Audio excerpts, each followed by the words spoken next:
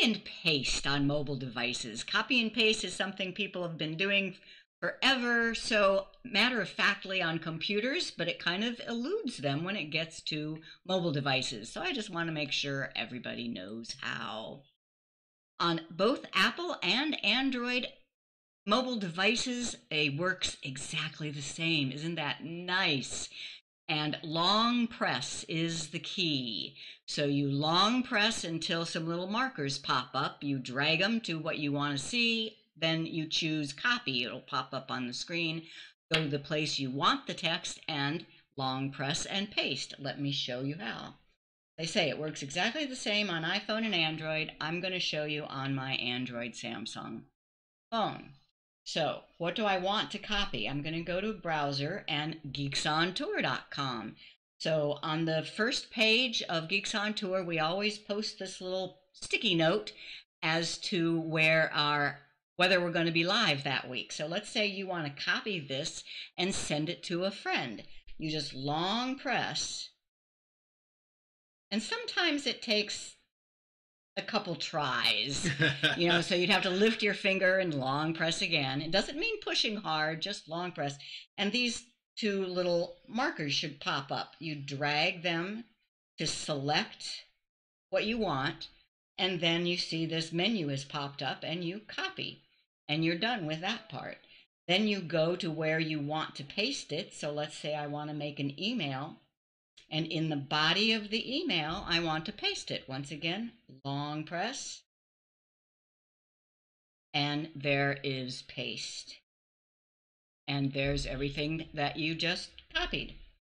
Now, Twitter and Facebook work slightly different. So I want to show you on Twitter and just on my profile. Once again, here is the tweet that I just posted about this episode on YouTube. And if you want to copy that, the key is still long press. When I long press, first it just opens the tweet, okay? Then when I long press, it just says copied to clipboard. Hey, Martin, good to know. It just says copy to clipboard, so you don't have to drag markers and make another. The whole tweet has been copied. Once again, I can go to an email and I can long press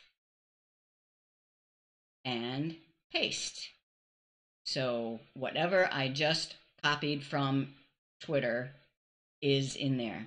Now, just to prove that it does work exactly the same on iOS, here is my iPad. And I'll even use Safari, the Apple browser, and go to Geeks on Tour.